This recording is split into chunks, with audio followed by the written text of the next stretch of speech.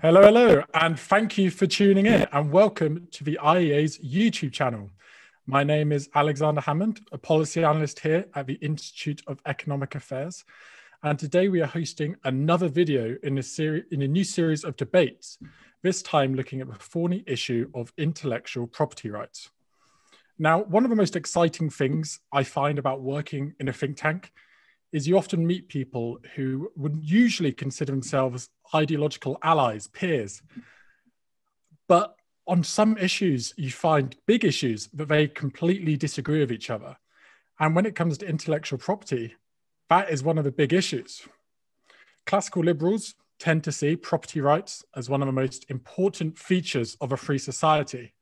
However, for reasons that I'm sure that we'll find out today in this debate, when it comes to intellectual property rights, libertarians and free marketeers of all stripes just can't seem to agree. It's the debate that's gone on for decades, if not centuries. Now, intellectual property can be defined quite broadly, but it's usually considered to be the legal right that provides creators protection for their original work, inventions, developments, artistic works, and so on. And usually when we talk about IP, we're referring to copyrights, patents, trade secrets, trademarks. And for some classical liberals, intellectual property and their rights surrounding them just serves as a logical extension of traditional property rights. And they serve as the bedrock for our economic prosperity and innovation and personal freedoms. Whereas for other classical liberals, intellectual property is just a government-conferred right, not a natural one that encourages political rent-seeking, restricts liberty, and hinders both economic growth and innovation. So, to debate whether IP should exist at all, I'm thrilled to be joined by two fantastic guests. First up, we are delighted to be joined by a dear friend of the IEA, the formidable Professor Terence Kealey. Now, Terence is an adjunct scholar at the Cato Institute in Washington, D.C. He formerly served as a Vice Chancellor at the University of Buckingham, the UK's oldest and premier private university. For many years, Terence lectured in clinical biochemistry at the University of Cambridge, and he is well known for his outspoken opposition to the public funding of science. And we at the IEA are very, very lucky to have him sit on our Academic Advisory Council too. Now, I'm not putting words in Terence's mouth, but Terence broadly believes that instead of bringing prosperity and increased innovation, intellectual property rights are in fact theft, and that patents being the type of IP used to prevent an invention being created, sold, or used by another party are just a downright menace. Terence, welcome to the channel. Thank you. And our next guest, who will be making the case for intellectual property rights, that is, not intellectual property in general, is back with us in fighting form after his first round debate with Victoria Hewson on the topic of lockdown just a couple of weeks ago. He's the IEA's very own head of lifestyle economics and a fan favorite here on our YouTube, Chris Snowdon. Now, contrary to Terence's thoughts, Chris believes IP is crucial in providing an incentive for us to create new things, useful things that benefit us all. He has previously written, quote, "There should be no argument over the basic principle that people should be rewarded for ideas that make the world a better place." And in 2019, I don't know if he was predicting COVID at this point, he said, quote, "Why spend millions of dollars developing a new medicine or vaccine when it is going to be copied by a rival pharmaceutical company immediately?" So that's Chris's thoughts. Chris, welcome to the channel. Nice to be here. So because intellectual property rights are such a big issue, I think it's best to start with incentives. We always hear intellectual property rights are crucial for incentives. Without them, why would we create new products? Terence, tell me your thoughts on this. Why are incentives not a key factor when it comes to intellectual property? The whole point of intellectual property in form of patents is people take them out to stop others doing research. Patents are a way in which you can protect what you've already achieved, and you hope that by taking out a patent, you won't have to do any more research, and you can stop other people doing research. The incentive to do research is very simple. If you don't do research, you go bust. We are told that we need to give people temporary monopolies in their research, because if they don't have those monopolies, they're not incentivized to do research. It's exactly the other way around. People are incentivized to do research because if they don't, they will simply go bust. And so the answer to the question, if someone says to you, I'm not going to do research unless I have intellectual property, the answer to that statement is fine. See how long before you go bust. Patents are a hangover from medieval patents when the entire economy was monopolized from salt to soap. And they represent a misunderstanding of private property rights. We all agree in private property rights in goods that are private, but ideas are not private goods. Ideas are what we call contribution goods. They are non-rivalrous but excludable. And therefore, the concept of private property rights in ideas is different from an objective thing like a piece of land. And they survive purely as a typical medieval anti-competitive trick. Okay, you've put it very to the point there. And Chris, what do you make of that? Are incentives important in regards to intellectual property rights? If so, where is Terence going wrong? Well, we consider them important when it comes to standard property rights. And I think sometimes people find it more intuitive that if you buy a physical product or if you make a physical product, then that belongs to you.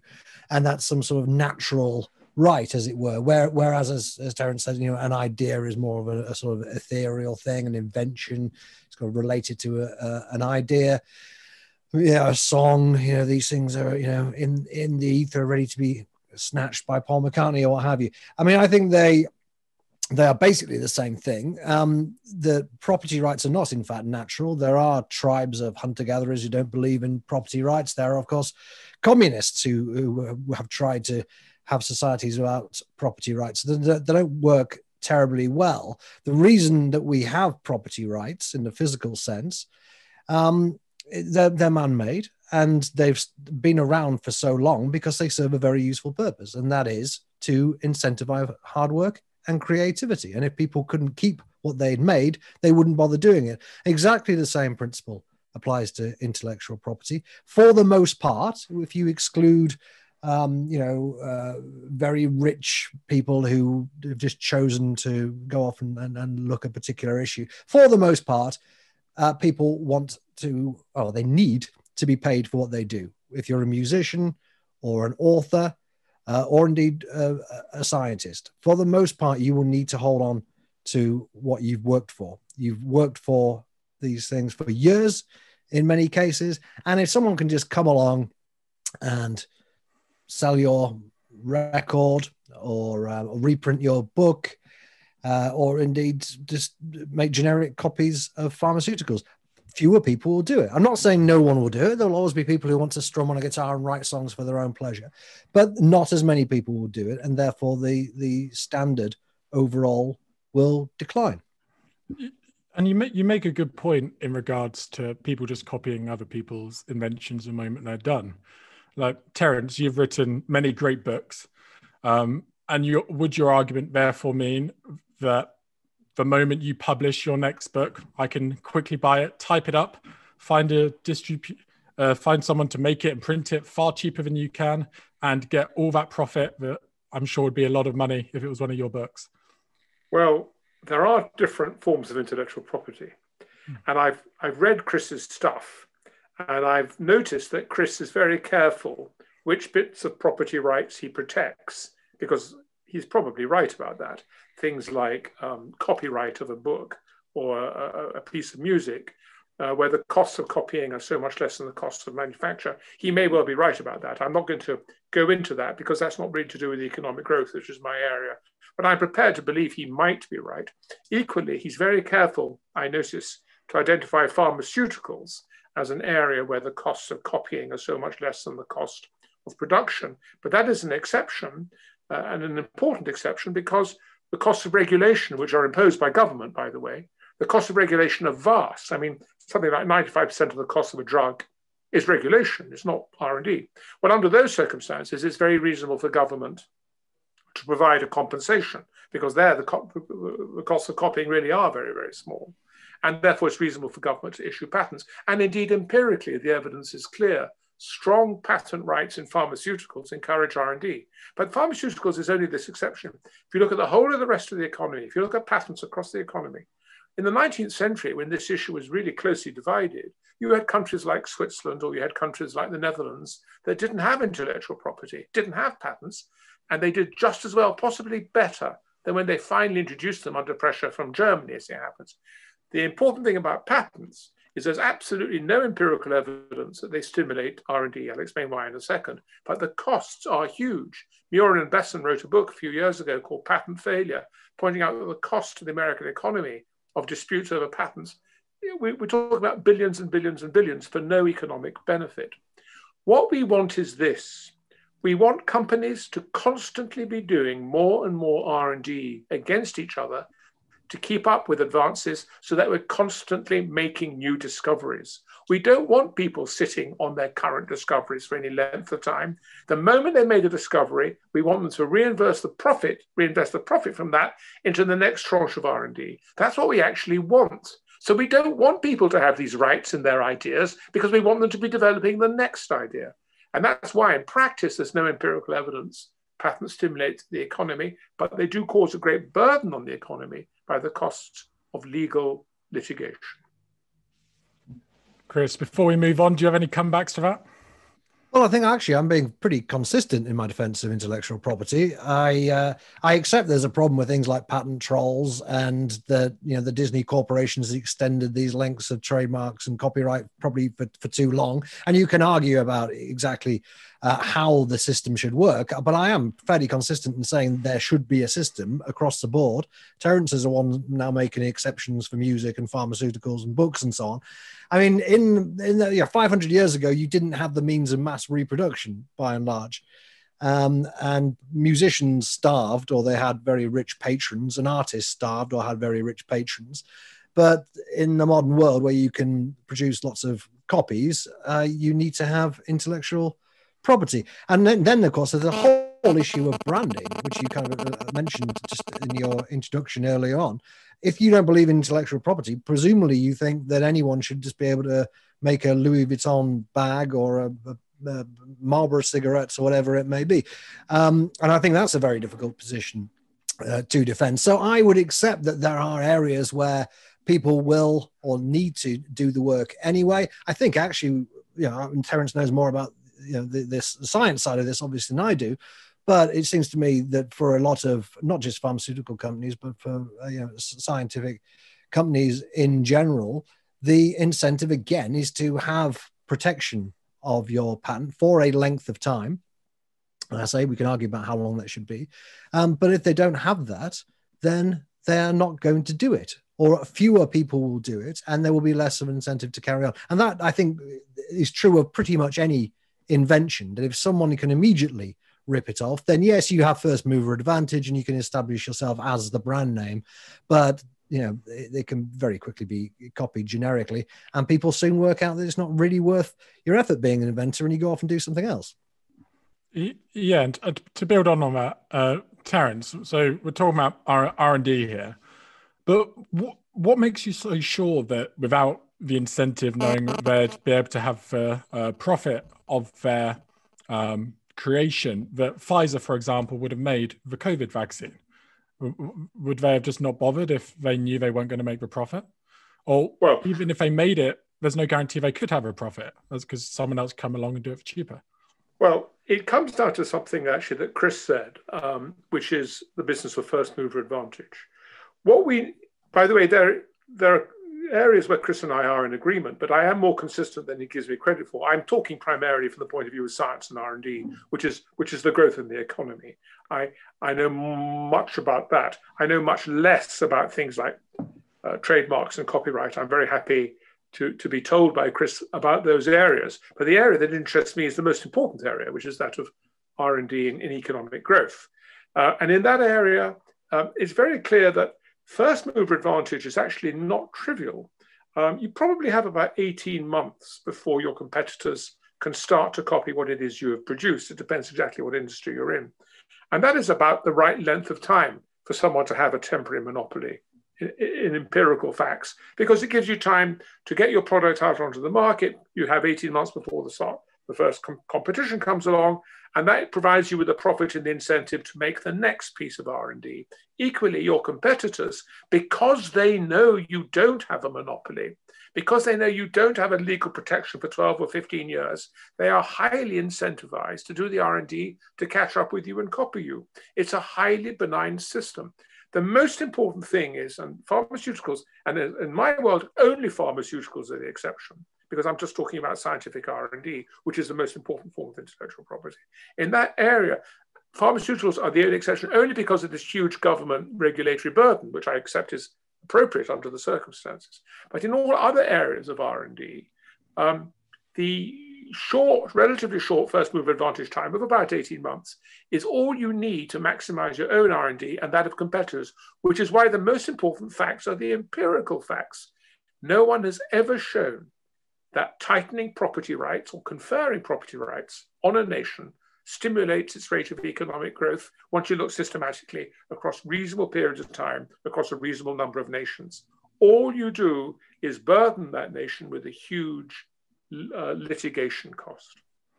Okay, and to follow up on that, Terence, you've mentioned before to me privately that there is a big correlation between the rate of economic growth in a nation and how strongly they follow intellectual property and if they completely ignore it or not over history. So I know you've done work on the Industrial Revolution, for example, done with lots of people stealing each other's ideas. In China, their economic growth, because they don't follow patents very closely at all. Do you mind talking about that much? No, well, this is an area I'm sure Chris will agree with me, by the way. Economic growth is a consequence of ideas. Ideas equals economic growth. It's not more capital. That was shown as long ago as 1957 by Robert Solow.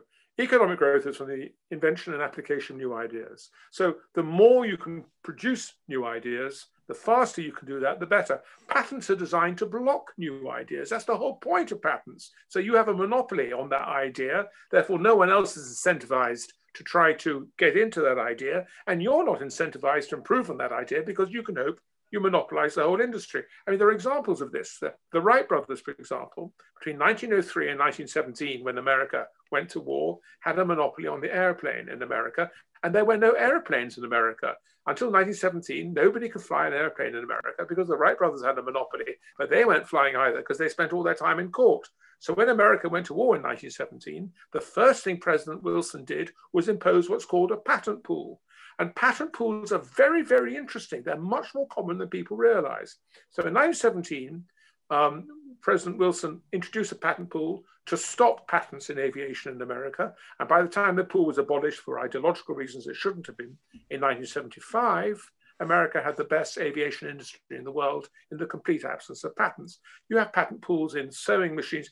The funny thing about patents is the moment they really start to work, the moment people suddenly realize that their patents are blocking competitors and competitors realize that they are being blocked and it starts to become a mutual blocking, people come together and create patent pools. So the irony about patents is that the moment they really work, people get around them with this business of pools. As for China, we shouldn't have intellectual property. In fact, there shouldn't be intellectual property at all. Let the Chinese copy us. That's the way they could get richer. It is for us, because we're better at R&D, we still, although they're catching up, to make the next discovery while the Chinese are 3 steps behind. It's a much healthier world for us to continue leading intellectually and let the third world copy. Why should they be poor forever? Property rights are particularly cruel when applied to R&D in the third world. So Chris, what do you make of that? We should be kinder to these poorer nations and let them copy our ideas without any repercussions.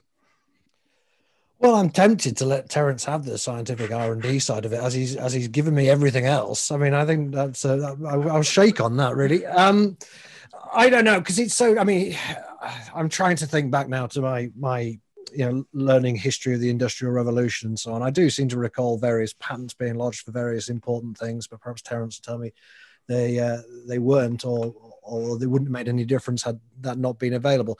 And I'm sure people like maybe, I don't know, Thomas Edison or somebody might have invented the light bulb without having the carrot of the patent now.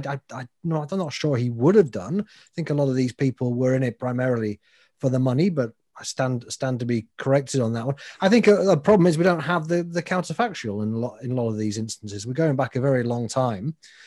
But I would still maintain that until the modern era, a great deal of this kind of creativity and innovation came from rich people with inherited wealth who were playing around with a hobby a lot of the time. And the creation of solid intellectual property gave individuals and businesses a stronger framework in which they had guaranteed returns. And I find it very hard to believe that wouldn't be beneficial in that regard, particularly since, as I think we all seem to agree, it is beneficial when it comes to arts and music and books. Go ahead, Terence. Yeah, well, there are grounds of agreement between Chris and I, which I'm very happy actually to explore. If he's prepared to give me science, which I think is the only intellectual property in which I'm actually competent to talk and know about and think is important, I'm very happy to concede copyrights. I remember I don't remember personally, but I remember reading about people like Charles Dickens getting very cross when the Americans copied his books without paying royalties. So it is science that matters. Now, you've talked about two things, the counterfactual. There is a counterfactual. What is really interesting is the counterfactual in the 19th century when countries, and I'm just repeating myself, like the Netherlands and Switzerland, but there were others that didn't have property rights, in patents, I mean, in R&D. And it made no difference at all, absolutely no difference. There are more counterfactual because the 19th century debate about property rights was much tighter than we now remember because that was an era of free trade and people believed that property rights in patents, I mean intellectual property, in ideas, in research, were a form of protectionism and therefore disapproved of them. So there were counterfactuals in the 19th century, which is so important. Now, you talked about another thing called Edison. You're absolutely right about Edison, by the way.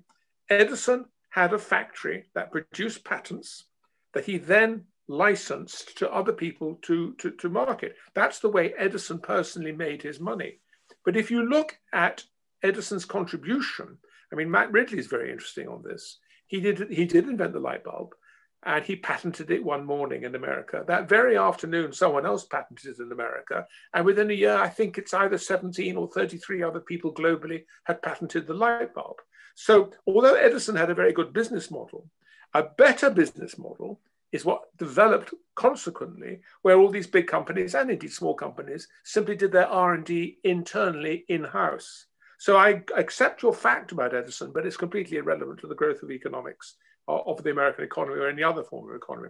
So to summarize my point, there is empirically no question that increasing intellectual property rights or even conferring them, and we do have the counterfactuals, doesn't stimulate economic growth. Pharmaceuticals is the exception because rightly there's this huge regulatory burden of the government. And if you will concede that to me, Chris, I'll concede trademarks, copyright, and arts to you. Well, I think we have a deal then. We're gonna have to end this early. No, we're not having this. Okay, so Terence, if we're allowing pharmaceuticals to be a free-for-all patent-wise, surely there must be other industries as well. How can it be philosophically consistent if it's just one single industry that we're allowing this for? Because it is the only industry where the regulatory burden is grotesque. I mean, to come back to Chris's earlier point, the cost of copying is very, very important.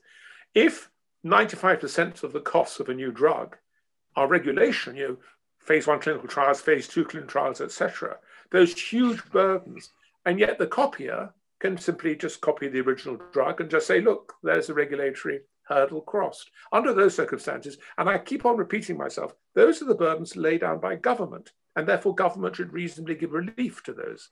But that is the only exception. The regulatory burden, there's nothing like that in any other industry. It doesn't even exist like that. And therefore it is reasonable to take pharmaceuticals as an exception. And again, indeed, I would say, look at the empirical evidence. The only industry where it can be shown that patent rights actually stimulate R&D is the pharmaceutical industry because of this very reason of the regulatory burden. In every other industry, and here I disagree with Chris quite sort of firmly, The counterfactual is there. We know about countries that take away property. The Dutch took away property rights in the 19th century. The Dutch had a patent system, which they abolished. And then they carried on for many, many years without one until the Germans, just before the First World War, forced them, because the Germans did believe in intellectual property, to reimpose it. And when you look at what happened to the Netherlands before, during, and after, absolutely no difference. Equally Switzerland and other countries as well. Okay, point taken. So, Chris, question for you. What is the difference, or how can we define it legally, the difference between intellectual property rights and normal property rights? Because I saw an article you posted 2019, I believe it was, where you said intellectual property rights are no more tangible than conventional property rights. But my thinking on if we see property rights and intellectual property rights as similar, and we should treat them similarly, surely this creates a problem, because if I buy a house, I don't only have my house for 20 years, I have it for as long as it's a house, the land on it. So how are intellectual property rights different, and how should we define them in that sense? Well, firstly, you might find actually that you only have the land for 99 years. It's not uncommon for the land to be effectively rented, but that's a side issue. I mean, you're not just patenting ideas. I mean, the ideas turn into something more tangible. You know, the musical notes might be hanging in the air, but you then write them down, or you sing them, or you record them in some way, and you come up with a physical product. And the property rights are to stop people copying the physical product. Similarly, with writing a book or a poem or whatever it may be, there is usually something tangible at the end of it. It's just very, very easy to copy. So it's not as if somebody's just come up with an idea. The theory of relativity wasn't patented or anything like that. You are just stopping people from copying it for a period of time. Similarly, you're stopping people passing off a product with a particular trademark on it, because it's essentially fraud. You're passing off something that isn't. And I've discussed intellectual property with people, many times, and I've found very few people actually think that there's anything wrong with trademarks and that kind of thing, and branding. And again, the Chinese completely ignore all that stuff, and most of Asia, they sell bootleg football strips and so on, and football clubs in this country would rather they stop doing it. Whether it benefits economic growth over there, I'm not sure. I doubt it does. So I don't think there's much of an argument for not clamping down on that kind of thing, even if you believe that Mickey Mouse is just an idea and somebody drew it and it doesn't really belong to anybody. Well, no, I mean, at some point it should go out of copyright, but not quite yet. So you're not just there are tangible things that you're essentially patenting, but you're doing it for exactly the same reasons as you protect normal property rights, which is that if people can just take your stuff, then why would you create stuff?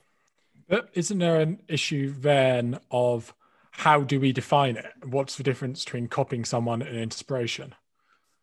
Because, go ahead. I mean, the way we do it now is basically pretty good. I said, with the exception of patent trolls and maybe extending this length of time for too long. I'm not quite sure, for example, why the copyright of someone like George Orwell, I think it's out of copyright this year. But for 70 years after he died, it belonged to his estate. I'm not quite sure who's being incentivized by that in particular. It doesn't seem to me obvious that people should have the copyright for their deceased loved ones whatsoever. So again, we can argue about the kind of nuts and bolts and the details of this, but the basic principle, I think, is sound. And Terence, I think, has quite possibly come up with an exception to this.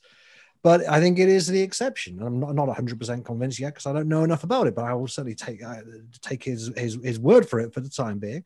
But generally speaking, there is no reason really to think that the basis for property rights, which is to reward innovation and hard work, do not apply to intellectual property and the products of intellectual property.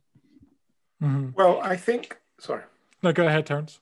I mean, I think I think you and I are actually reaching a fair consensus here, but what you call the exception is, for me, easily the most important aspect of intellectual property, which is, can a big industry take out a monopoly on a big product, which is going to affect the GDP of millions and millions and millions of people. And that is the heart of the most important aspect of intellectual property. And there is a reason why that would be different from property rights in a pen. So, for example, this pen, and I'm using economist language, it's rivalrous and excludable. All that means is that this is a private good and I can keep it. But the idea of a pen is an idea that can be used by trillions of people. And the more people who use the idea of a pen, the better for everyone, because you get more pens on the market and better pens as people research it. So the idea of extrapolating from property rights in land or a pen to property rights in ideas is, I think, a category error. Ideas are not the same as private goods. They're definitely not private goods. They have this capacity to be used by everybody indefinitely without diminishing those ideas. What we want, and I'm sort of coming back to a point that I made earlier, but since around 1650, certainly since 1750, the British economy has grown by about 2% a year every year. Ever since then, the same is true of America, Germany, France. During the 19th century, as the Industrial Revolution took off. And it happened because idea after idea was created and then superseded by competition. That's the nature of economic growth. We don't want to freeze these ideas in aspic so that we stop competition. The moment an idea comes out, we want that to stimulate more ideas. And what patents do is they inhibit, that's the whole point of patents, they inhibit other people from bypassing and exploiting your idea to produce the next idea, and they enable you to hide behind a monopoly. If your idea is any good, you will make money on it, and you then reinvest that money in R&D for the next idea. What we want is more and more R&D, and the whole point of patents is they're trying to stop people from doing R&D. Patents actually are a bad thing. Chris, do you have a comeback at all? Or should we move on? I mean, still, I mean, that's quite a good example. So the biro there. Now, I don't know the history of the biro. I assume it was patented by somebody. It did change the world in a modest kind of way. And now people can copy it. I assume they don't pay any money to the makers of biro. I'm not even sure biro were the first people to make a biro. I'm assuming it was. I'm flying by the seat of my pants here a little bit, but it doesn't matter because it's the example, you know. So yeah, it's the idea of the biro that is valuable in the same way that the idea of Harry Potter is valuable. But if somebody then wants to go off and write another Harry Potter book and pass it off as J.K. Rowling's, let alone as themselves, I don't think that's a very good thing. And I think it's a good thing that J.K. Rowling has got very rich by coming up with an idea that has appealed to millions and millions of people around the world. So J.K. Rowling has been rewarded for her art and her work and her imagination, despite the fact that the idea of a little wizard at school is non-rivalrous and so on. But if Terence had his way, the inventor of the biro would be not totally unrewarded, but possibly rewarded only for a very short period of time until somebody came up with a better advertising campaign or a better logo. And that does seem to me a bit dicey and potentially unfair. And as a result of that, potentially leading to other people who might be minded to come up with an idea as good as a biro and spend the amount of time and possibly money that is required to come up with that kind of invention, might give them reason to think twice about doing it themselves. Let me respond to that very good point, because these aren't stupid points. By the way, I believe, I'm not an expert on the biro either, but I believe biro is named after an individual. I think he was a Hungarian called Biro. Let's pretend Mr. Biro could actually monopolize biros indefinitely. He'd have sold the first tranche of biros, and he'd have had no incentive in improving those biros because he had a monopoly on the idea of a ballpoint pen. That's what it is a ballpoint pen. Whereas what we've actually had is hundreds and hundreds of people coming in and making competitive biros, and the whole biro world is much better than had it been monopolized by Mr. Biro. And we have examples of this in history, like, for example, the Wright brothers and the airplane. Once patents really work, they crush the industry. It gets stuck perpetually in one mold. So you're absolutely right. But, and here is the big difference, and you're making some very interesting points, Chris. Here is the big difference. Creativity in research and development is not rare. Good researchers are relatively rare. Nonetheless, within that community of good researchers, it's not difficult to come up with the next new idea. It's a race. Edison only beat his competitor, to come to one of your earlier examples, the light bulb, by a few hours. So the idea that Mr. Barrow's idea was particularly special and need to be treasured, the idea that creativity in R&D needs to be protected, I'm afraid isn't true. Because actually, if you look, and Matt Ridley's very good on this, by the way, if you look across the piece, simultaneous invention is the norm. It is normal for lots and lots of different people at the same time to make the next invention, because actually the inventions speak for themselves. Once you've got A and B and C, D practically screams, actually, this is the way to go. The light bulb, for example, it was just a matter of trying to work out what filament would not burn in a vacuum. It was just a matter of testing and testing and testing until you came up with it. So invention in technology is to a penny. We don't need to treasure. Here's a cruelty for you. We don't need to treasure inventors and technology. I'm afraid they're to a penny, which is why all the IT inventors are of a particular generation, because that was a technology that came of a certain type, and some people were selected and others not. We don't have to worry about IT technologists. Unfortunately, they're to a penny. But wasn't going back to the case of the light bulb, isn't it precisely because there was a huge pot of gold at the end of the rainbow there that people were racing so feverishly and quickly to get it invented and therefore patented? Yeah, well, they took advantage of the patent system because it was there. But had there not been a patent system, they would have still been the incentive to develop a new light bulb. The institutional structure would have been different. There'd have been fewer people like Edison with standalone labs whose function was to produce patents that you then license. And those inventors would have been working within existing industries or creating specific industries like Swan in Newcastle, specifically for the purpose of growing a company in that area. So without patents, the institutions would be different. The R&D would take place much more within companies rather than within standalone IT generating license bodies. Edison's the exception throughout, by the way. It's a very unusual system. But the incentive to produce a light bulb and to develop a better mousetrap is always there.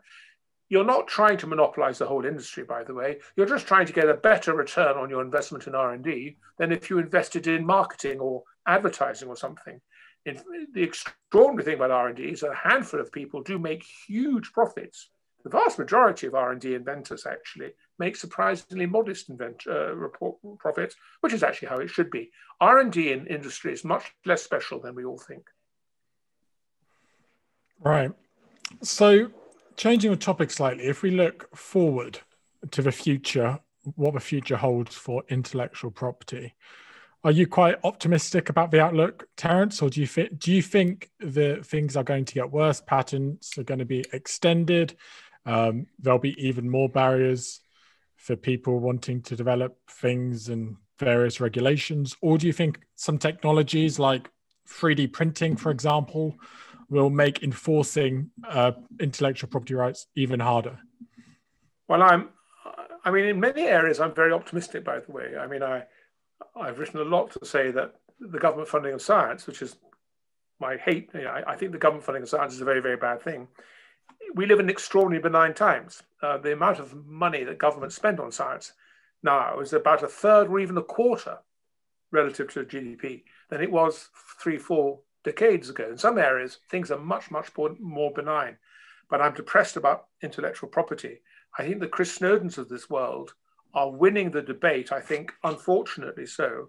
And we're living in a world increasingly, as the Trump era showed particularly, where the power of major industrialists seems to grow all the time. As the world becomes, I'm not making some sort of left-wing liberal point, I'm just describing the world as it is.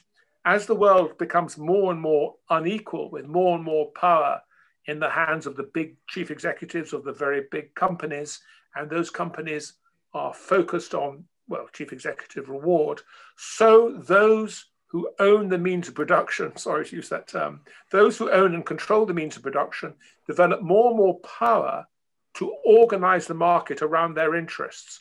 Patents are in the interests of existing patent holders.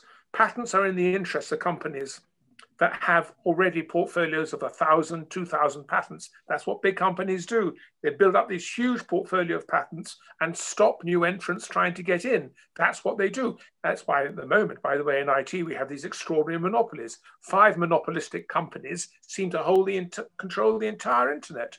And one of the ways Facebook et al. Have managed to have that huge monopoly power is they've used the patent laws to entrench their monopoly powers. If you believe, as I believe, that it's very unhealthy that 5 chief executives of 5 big companies in America control freedom of speech across the globe, one of the reasons is that they have each a monopoly in their niche because of their patent powers, and they're not going to give that up. And the whole of the controversy with China, it's extraordinary to hear these extraordinarily rich corporations in America complain bitterly about how they've been impoverished by China copying their patents. It's all about vested interests trying to cling on to their wealth rather than think of ways in which society as a whole could be enriched. But that's what companies have done from day one. We at the IAA are not corporate shills. We're not interested in the interests of big companies. We at the IAA are interested in the benefits to society of a free market. And the whole point of patents is they're a trick by rich people to try to make the market less free. So Chris, are patents a trick, and are you optimistic about the future and what it holds for intellectual property? Not particularly, no. And I won't talk about science. I'll talk about some of the other stuff because I don't have to play this entire debate on Terence's turf. But if you take music, it's pretty obvious to anybody who follows popular music that the last 20 years has seen an enormous tail off in originality and creativity. And the record companies are not putting the money into new bands, are not really looking for new bands. The whole thing is just a merry-go-round of increasingly aged rockers playing live gigs to people who are prepared to pay a lot of money for it. And there's very few decent new bands coming through. And I don't think that's because younger people have got less creativity than they used to have. I think it's because the investment isn't there and the incentive isn't there. You are, if you form a band these days, you are going to put it out for free. You're going to put your music out for free, and you're going to hope to make some kind of money by gigging live, which obviously at the moment is a complete non-starter, but it doesn't make a lot of money even when people are allowed out of the house. So I think we have a pretty good case in point there of what happens when intellectual property is violated. I'm talking, of course, about people ripping off MP3s on the internet. It's quite conceivable a very similar thing will happen with television and film. Hollywood is already going downhill, just endless sequels. They try and put a lot of 3D films out there because that actually gets people physically into the cinema rather than ripping off copies on torrents. No one has yet really found a good way of ripping off books, but I'm sure as soon as that technology is there, people will stop buying books and start reading them as PDFs ripped off from the internet. You contrast that, by the way, with something like video games, which is a really booming sector because no one's really got around the IP on video games. And so companies are still charging 30, 40, 50 pounds for a game because you can't rip them off on the internet. So we can see across various different sectors outside of science where actually the basic theory and process that I've outlined today, that if you don't get rewarded for producing things, you won't produce things. And so you're left with, in the case of music, basically a few rich kids who are messing around for a few years and strumming a guitar. We haven't got the incentives there. And with trademarks looking around the world, China is ripping off these trademarks left, right, and center. And I'm not particularly worried about the profits at Louis Vuitton or Nike or what have you. But brands are there to be the consumer's guarantee, right? The importance about brands is that companies put a huge amount of money into building a brand, advertising it, and having built that brand, they need to maintain the quality. And so people buy brands because they know that this is not a fly-by-night company, that they are going to produce something of pretty good quality. And as soon as these trademarks are ripped off all over the world, the consumer doesn't know where he or she is. So these things are actually have great value to the consumers as well as to businesses. I will grant that there are, of course, exceptions, just as Terence has granted my exceptions. But by and large, I still maintain at the end of this debate that the argument for intellectual property is very similar and as strong as the argument for standard conventional property rights, as it were. Amazing. So we've come to an agreement of sorts. Not entirely, but a lot of concessions were made on both sides. So Terence, Chris, thank you so much for joining us.